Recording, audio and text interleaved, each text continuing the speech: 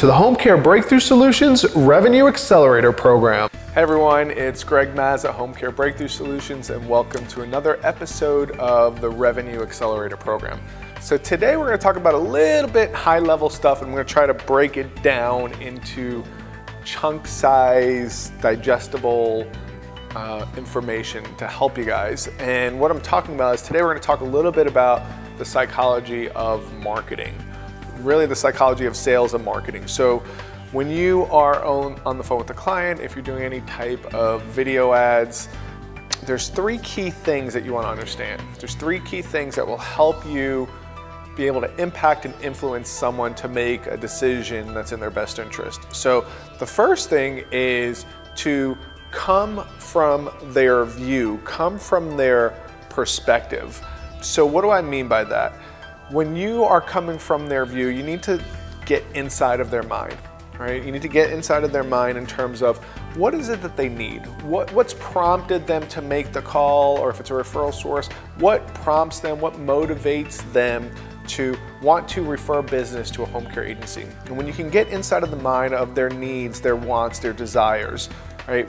Or with an intake call, what are they feeling inside? Are they stuck? Are they feeling guilty? They don't have enough time to take care of all their responsibilities as mom or dad.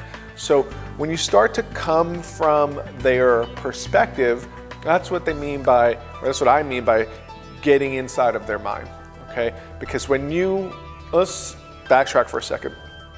People are gonna do business with those they know, like, and trust.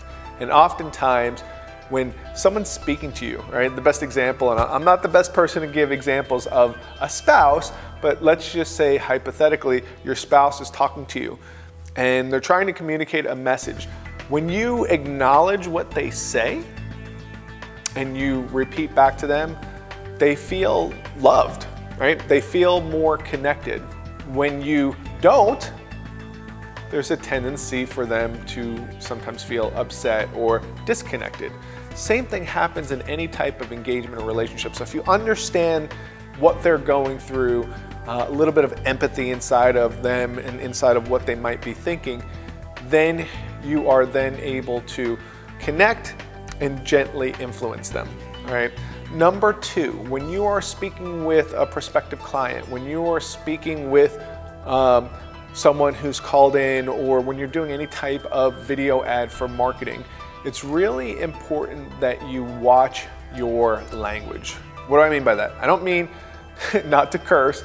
I mean, watch the words that you say, right? What happens is you're in an industry for a long period of time, and through the years you start to accumulate lingo.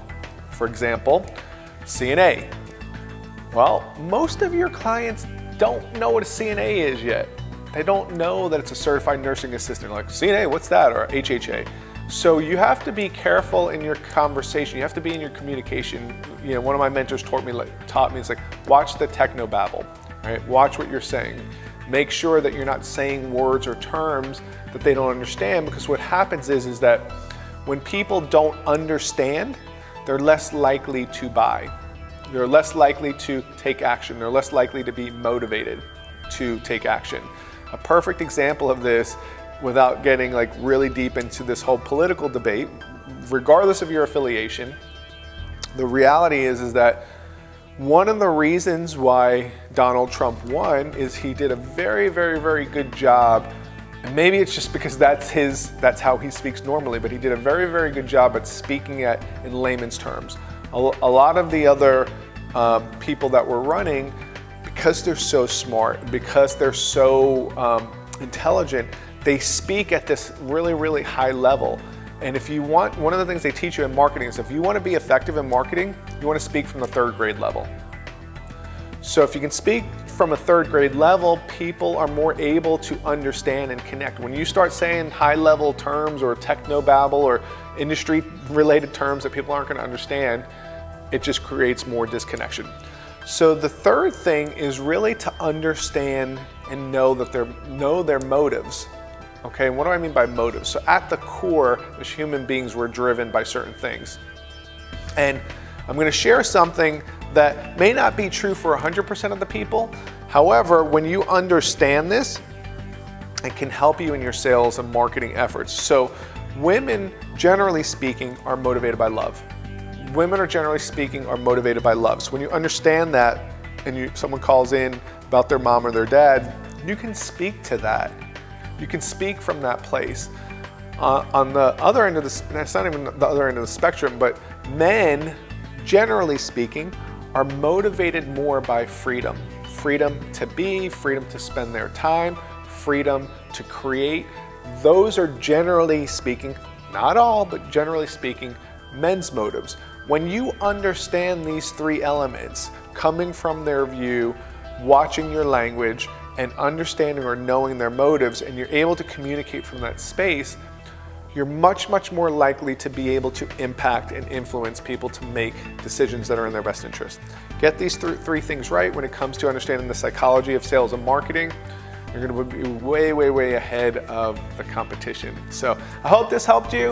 If this is content that you find interesting or intriguing at all, comment below, share the post, and like it. So this way I know, hey, this is good stuff and you want me to do more stuff like this. So anyway, thank you guys for being here. I hope that we can help you guys achieve your next home care revenue breakthrough, and we'll see you on our next show. Bye-bye.